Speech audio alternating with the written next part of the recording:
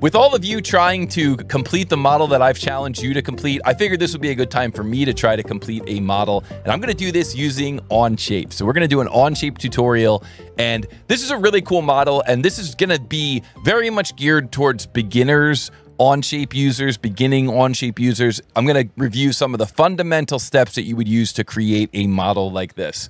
So if a 2D drawing was presented to you that looks something like this and you had to turn it into a 3D model using Onshape, how would you do it?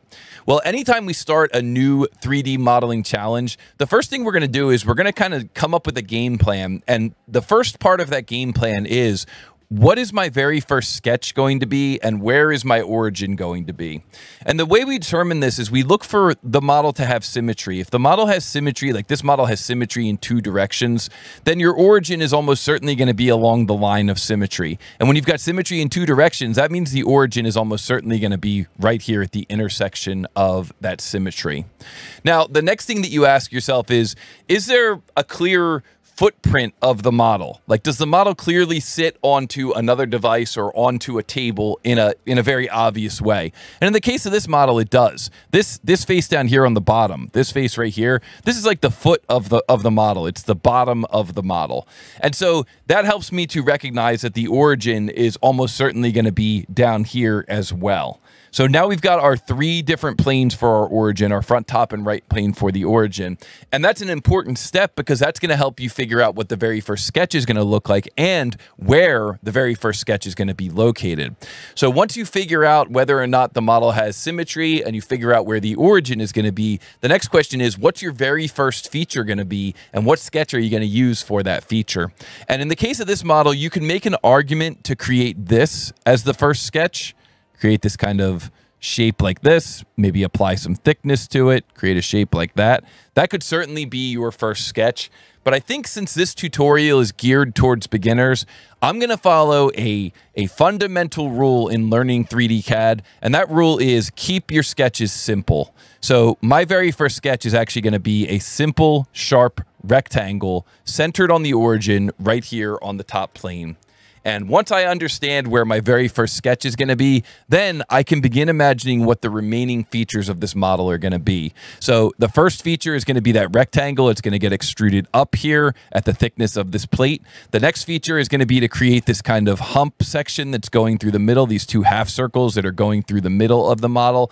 Now, once I've got that geometry in place, maybe what I'll do is I'll create this kind of tombstone cutout here. And then I can finish up by creating this triangular shape with this circular boss that's sticking out from that triangular shape.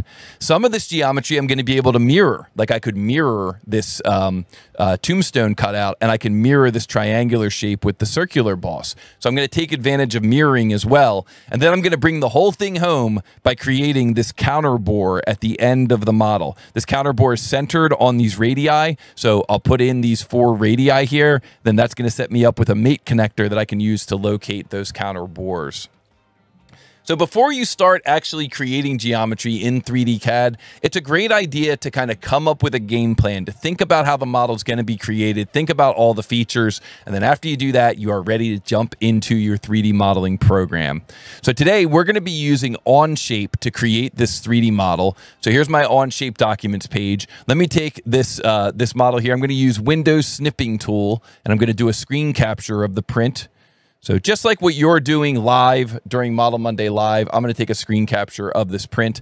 I'm going to move over here into Onshape, and I'm going to choose to create a new document. Now, I am working in Onshape in the free version in the public space here. So if you ever wanted to search Onshape in the public space for this document, 24-07-12-upper alignment clamp, then you will be able to find the document that I'm creating here, and that way you will be able to follow along with me.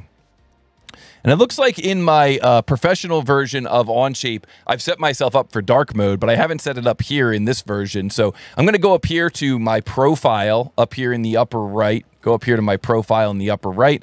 I'm going to fly out this menu, and I'm going to say view in dark mode. I could turn that on right now for this session, or I could go into my account. And then from my account, I can go to preferences and I can say dark mode. So here's dark mode and save theme And oh yeah, look at that. Everything goes dark. And then I'm going to return to document. And there we go. Now I'm looking at this thing in dark mode, and every new document that I start is going to be in dark mode. So this model is using MMGS as a unit. I'm going to click the little hamburger menu here. I'm going to go down to workspace units and just make sure that I'm using millimeter and I'm using gram. That is good. And now we are ready to follow through with our game plan. And our game plan here is going to be to start out with a rectangle on the top plane. So top plane, begin a sketch. You know what, just so that everyone can kind of follow along with what I'm doing, let me flip over here to the keyboard cam. There we go. Now you'll be able to see my hotkeys as well. So I'm going to go top plane, begin a sketch. So S key, begin a sketch. Then I'm going to press N. That gets me normal 2. Then S key, I'm going to begin a center point rectangle. And then I'm going to click here on the origin, move my mouse away, and then click again. And then I'm going to let go of my mouse. So you can see this is my mouse hand here. I'm going to go over to the 10 key on my keyboard, and I'm going to type in 120, enter, 66, enter. And that's it for my first sketch. That first sketch is nice and fully defined or fully constrained. So that sketch is ready to go and turn into a solid feature. So I'm going to press the S key again. Now, if you don't have extrude here on your S key menu, you can right mouse button and customize your S key menu, and then you can add that extrude command. So I'm going to say extrude. And then here what I'm going to do is this is a blind extrusion. And a lot of times when you first get started in 3D modeling, your first extrusion is blind. So I can just press tab, tab, tab to advance down to the depth field. And then I can type in 13, enter, enter, and now I'm done. Done with that first feature. So now that I've got that first feature in place, again, keep your sketches simple. Let's move on to the second feature. So I'm going to pick this face here. I'm going to S key, begin a sketch. Then I'm going to press N to get normal 2.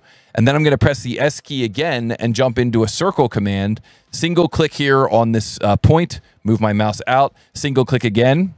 And now let go of my mouse, and that circle is going to have a diameter of 31, which is the radius, times 2, enter. And then I'm going to do the same thing here, single click, move my mouse out, single click again, let go of my mouse, 18 times 2, and press enter. And then the final thing I'm going to do here is I just want to create an explicit line across the bottom. I know you probably don't have to do this, but I think it'll help illustrate what we're doing with our contours. So I'm going to click this lower line here, this lower edge, and then I'm going to click this icon for use. And when I click this icon here for use, now what happens is that edge becomes part of my sketch. So it basically converts that edge into a sketch line. So now I'm ready to S key extrude. And what I'm going to extrude here is not going to be the entire sketch. So to clear all these selections here, you just press the space bar on your keyboard. So I press the space bar. Now everything is cleared. Now I'll take my mouse out here and I'll click on this region. And for that extrusion, what I'm going to do is I'm going to use an end condition here called up to face. And with up to face, I could click this face here. And now that extrusion is going to go up to that face so that the depth of this extrusion will always match the depth of the rectangle. So we hit the check mark. There we go. And now we're going to reuse that sketch. So this sketch over here, sketch 2, I'm going to show this sketch here, and we're going to reuse that sketch. And so what that means is when the sketch is shown like that, I could click on this circle here, and then I could press the S key and choose extrude, and I can take that circle. Let's make that a solid there. Let's try that again. We'll pick that circle, or pick this region here. I can take that circle, or I can take that region there, and I can say remove. And for this one, the end condition is going to be through all. Through all. So solid, pick that region, remove, and that's going to go through all. And so when I hit the check mark, there you go. You can see we were able to use that sketch twice, the same sketch twice, to extrude that region. Now, I always think it's a great idea to rename your features. So over here in the tree, I'm going to click this main rectangle. I'm going to press Shift-N. That puts me into a rename, and I'll call this main rectangle. And then I'll go down here. I'm going to just click on that main rectangle again to unselect it. I'm going to go down here. I'll do Shift-N. I'll call this Circ Hump. It's kind of like I'll just call it Bump, actually. Circ Bump. And then I'll click on that, and then I'll take this one here, extrude 3, and I'll do Shift-N, and I'll call that one cut, lower, circle. Something like that. You can call these features whatever you want, but you want to make sure that you name them so that when you look at this model later, you can quickly jump through the tree to the feature that you want. So now I'm going to hide that sketch. I'll just click on the little eyeball here to hide that sketch. I don't need that sketch anymore. And now I'm going to move on to this kind of tombstone cutout shape. So I pick this face, S key, begin a sketch, N key, normal 2, S key, line command. And now here's a workflow you definitely want to practice and get used to. I'm going to single click here on this edge, move my mouse over, single click again, move my mouse away from that endpoint. I'm going to come back and touch that endpoint. And then I'm going to come away again, and now what I'm creating is a tangent arc. And the workflow you want to practice is ending this tangent arc exactly vertical to where it started. So I'm going to drop this tangent arc here exactly vertical to where it started, and when I left click, now the radius of that arc is available to input. And so I'm going to input that radius 7, enter, and now I'm able to continue with the line command, come over and close off this tombstone shape. And that's a great workflow to learn because it means that you can create all of that geometry in one single pass.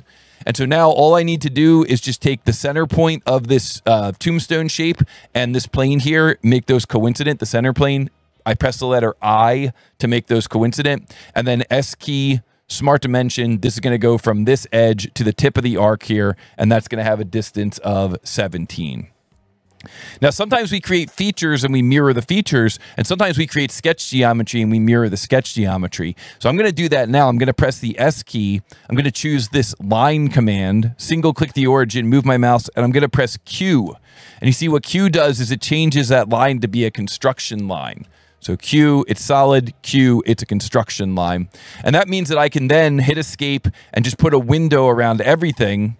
And then I can click on the mirror sketch command here, and that mirrors that tombstone over to the other side. And so that means that now I can press the S key, extrude. This is going to be a remove, and it's going to once again be through all. So solid, remove, through all, hit the check mark, and there's those tombstone shapes. So now all I need to do is finish up by creating that triangle shape up top and then adding the counterbores. So to locate that triangle shape, it looks like there's a 40mm dimension driven across the center, or driving across the center of the model. So I'm going to click on the front plane here, S key, plane. So here's the plane command in my S key menu. And then I'm going to say that I want that to offset to a distance of 40 over 2, since I'm only doing half of that distance. Enter and enter. And now I've got a plane for that triangle shape. Pick this plane here, S key, begin a sketch. I'm going to press N to get normal 2. And then we did this a little earlier. I'm going to click this arc here, and then I'm going to click use. And that way that arc becomes part of the sketch. So now there's like a sketched arc there that I can reference and add dimension relationships to. Now I'm going to be S key, begin the line command, single click the arc, move my mouse up, single click again, come back, hold my mouse over the endpoint, come up and around. There's that nice line arc line workflow, very useful. If you can, you could try to get horizontal. There we go, horizontal, that'll be helpful too. Single click, and now I'm going to let go of my mouse and type in the radius, and the radius for that is 8. And then I'm going to move my mouse down here like so. Just move it down here onto this arc so it's coincident. Single click, then I'm going to hit escape. Then I'm going to click this line and this arc and press T on my keyboard to make them tangent. And then I'm going to click this point and this plane and press I to make them coincident. And then the final dimension I need to add is a dimension from the base plane to the center of that arc. And that dimension is going to be 45. And so once I've got that dimension in place, I could add some final sketching geometry here. So S key, circle, and I can add a circle here that goes from this point to here. I could add another circle here if I wanted to reuse that 10mm through. So single click here will make that 10. That's going to be for our through. And now it's just a matter of extruding this geometry. So S key, extrude. By default, Onshape gets everything that I want. So I'm going to say that I want that to extrude to a depth of 11mm. And there we go. And then for that final extrusion depth, we're going to reuse this circle sketch here, but we want that one to extrude out to a plane that is 70mm from center offset in both directions. So we'll do again, front plane, S key plane. And we're going to take this, press tab, tab, tab if you want to advance through there. This is going to go to 70 over 2. And that gives us a nice plane that's all the way out here on the extent of our model, this plane here. And that means that we can go to this geometry here, this earlier sketch 4, S key, extrude. And we can say that we don't want everything, so we press the space bar to clear everything. And we just want this region here. And where is that region going to go? It's going to go up to face. This time, instead of going up to a solid face, it's going to go right up here to this surface, to this plane. So we hit the check mark, and that gives us all that geometry. And now we can launch the mirror command at the feature level. So instead of doing it at the sketch level, we're going to do it at the feature level, mirror. And remember that up here at this flyout menu, you have to say features to mirror. So this is going to be a feature mirror, and the features are going to be, you can pick this face and you can pick this face here for your mirror features. Whoop, this face and this face here for your mirror features. And then your mirror plane is going to be this plane here. So you pick a face off of each feature that's being mirrored, and then you pick the plane to mirror about, hit the check mark. And there we go. This thing's looking pretty good. I think all we need to do now is press P on our keyboard. Maybe press Shift P if you want to hide everything, hide that sketch as well, hide all the reference geometry. Fillet command, I'm going to press the tab key here to get down to my fillet radius, and that radius is going to be 13, and that fillet's going to get applied to this edge, and this edge, and this edge. And then finally, we go to our hole command. This is going to be a hole, and this hole is going to be a counterbore. So that counterbore, the way this works in Onshape is you could click here in this box for the diameter of the counterbore, and you could type in the desired diameter. It's going to be 7, and then you can press tab, tab, tab, tab. Then you can press 15, tab, and then 4, tab. So whatever's being called out on the print, you can use the tab key to quickly navigate through that box. And then finally, here where it says start points to place sketch holes, we're going to click this icon here, selected mate connectors. And a mate connector is an entity that shows up at the center of any circular edge. It really shows up at the center of any edge, but because we've got these circular edges here on the filleted corners, the mate connectors line up in the perfect spot to make those counterbores concentric to our filleted corners. And so we give the model a final spin. Maybe we come down here to where it says part 1 and we say edit appearance, and we could assign this kind of green color, or even go into the mixer here and assign a green color, try and get it a little bit closer to what the customer was working with. And then we can right mouse button on the name of the part. And from the right mouse button here, we can say assign material. And for our material here, we're going to go into the library that's called TTT Custom Materials, and we're going to choose the material from the title block, plain carbon steel. And once we assign that material, we can click here on mass properties, display the mass properties, click on this part here, and we see that we're coming up with a mass of 918 grams for this part. So if I was in the competition, I would type that in, 918, enter, and let's go back to our PowerPoint here and let's see if I got it correct. So we jump back into the PowerPoint here, and the correct answer is, oh yeah, 918 grams. So we did it correct, and that is the way that you could model up that part in Onshape. Kind of a beginner's Onshape tutorial, but I hope that you enjoyed that tutorial, and if you did, be sure to like, be sure to subscribe, leave me comments down below on that tutorial. Let me know what you thought about that. And that is kind of a cool beginner's Onshape tutorial. Gets to show a lot of the different features. And so with that, let's jump back into our live competition here, our live 3D CAD esports.